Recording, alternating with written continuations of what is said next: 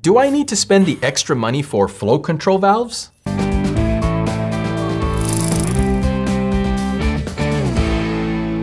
My suggestion is you definitely need to install flow control valves in your sprinkler zones that use pop-up spray heads.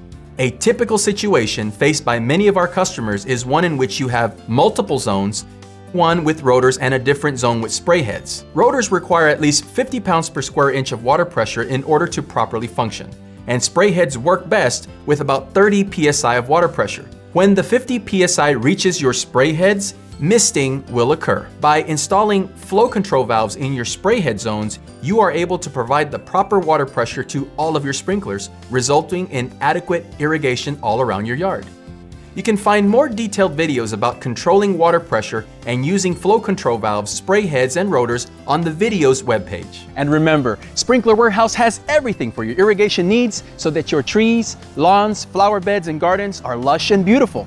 And if you have any questions, give us a call or chat with one of our customer service agents on sprinklerwarehouse.com. They really know their stuff and they'll get you squared away. Subscribe to our YouTube channel for more how-to videos and for more irrigation tips. For Sprinkler Warehouse, I'm Alfred Castillo, your Sprinkler Warehouse Pro.